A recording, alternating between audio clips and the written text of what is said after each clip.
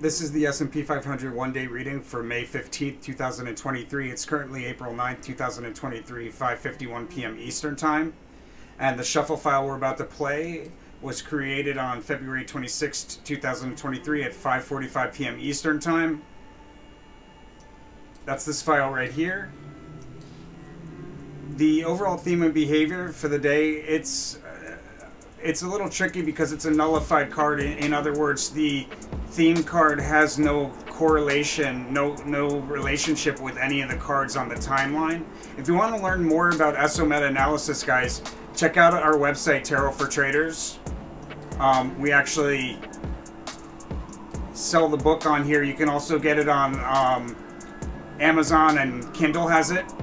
It's really the only book of its level on the subject.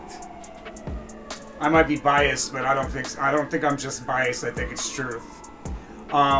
Behavior around the highest high. We have a brief peak, an opportunity at a brief peak that's easily missed. Behavior around the lowest low. The establishment of or reestablishment of support.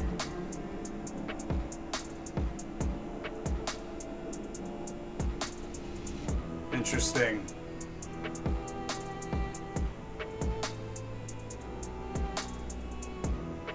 Yeah, so there's an important price level at the low, and it looks like there's an important price level around the high. So this is a pretty choppy day.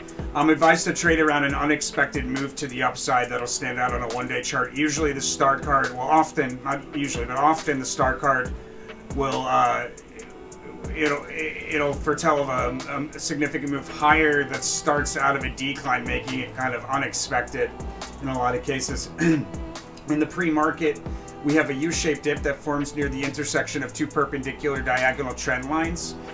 We're bound by a range on like a one-day chart kind of scale here around the open, and it looks like it's probably to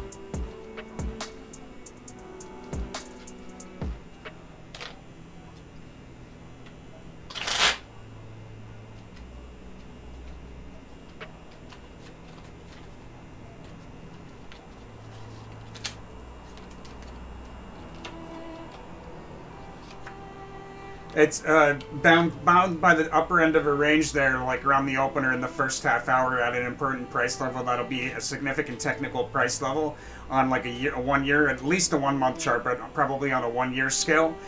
There's a bit of a rally there in that first like half hour. There's a little bit of a rally. The rally offers an opportunity to open up a short position.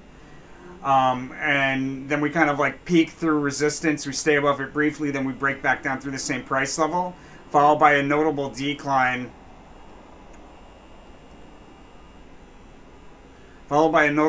Decline from a high to a low. It's a little tricky. It's either from a high to a low or from a low to a high, but the high and the low will take place there around the middle part of the day, and the low is going to be at an important technical price level. It'll be important.